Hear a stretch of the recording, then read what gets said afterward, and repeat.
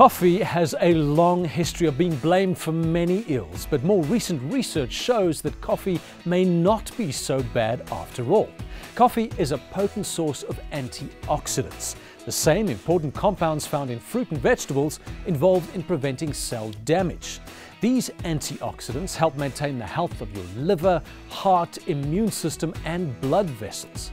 Coffee can also improve the health of your brain, not only by making you feel more energized, but also by improving attention, reaction time, and reasoning. So just how many cups should you be having?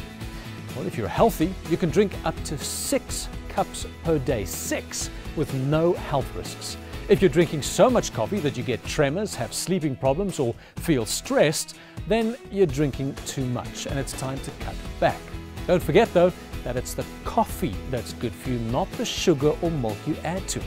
And if you don't drink coffee, there's no need to start. Eating fresh food and staying active gives you the same healthy benefits, although maybe not quite as tasty.